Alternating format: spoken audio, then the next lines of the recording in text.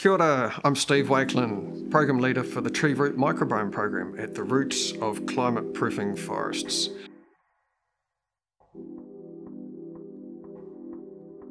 The microbiome is the community of microorganisms that are living on and in an environmental system. And perhaps the best system that we all know of is the human microbiome. People have generally heard about the Human Microbiome Program, studying all the living microbes that are living on and in us, and actually how they make us up as humans. They're critically important in many aspects of our health. As you might expect, plants, animals, and trees all have microbiomes as well.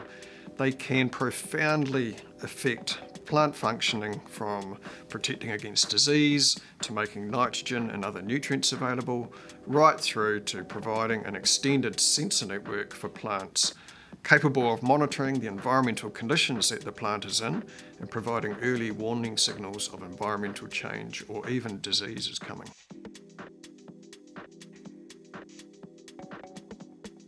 We're looking at the tree root microbiome because tree root systems have very strong parallels to the human gut and brain system. They both hold microhabitats and have incredible richness of species present.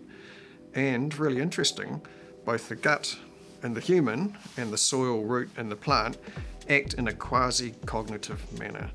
So like the gut, the soil microbiome regulates plants' immunity to diseases and alters responses to environmental conditions. And it's these microbes in the soil and on the root that are passing messages to the growing root tips. And this provides a connection or a nexus from the microbes to the soil and the environment right back to the plant. So the plant can understand what's happening in the environment through its interaction with the microbiome.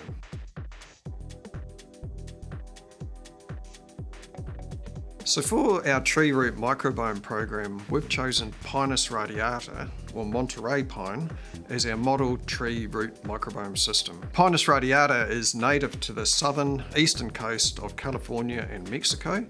It's actually endangered in this native range, and the work that we can do in the program to understand its microbiome and help protect Pinus radiata is really important from a conservation perspective. Paradoxically, Pinus radiata has done very well when it's been taken out of its native range. In fact, it's one of the most widely planted tree species globally. The other reason that we want to choose Pinus radiata is because we already have an absolutely incredible wealth of information related to Pinus radiata.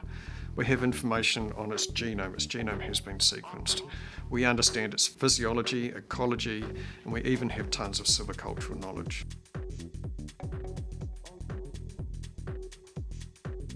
Well, this is a really large and collaborative research program, and the partners involved with us continue to grow.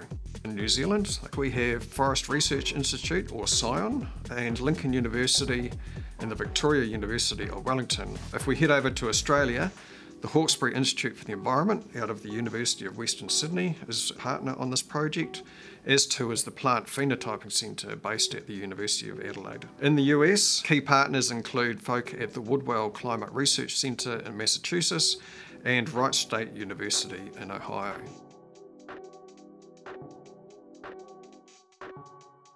To build our understanding of the microbiomes of trees and how they vary and respond to different environmental conditions, we're going to need samples submitted to us from all around the globe. In order to help folk, we have some resources available to guide them through the sampling approach. And on our website, you'll find the directions to sampling, the standard operating procedures, short videos that you can watch to guide you, and resources you can download. We even provide an app to help you go out and collect the data from the field. So please join us, become part of the consortia that publishes the global Pinus radiata microbiome, and help us save trees and our forests from climate change.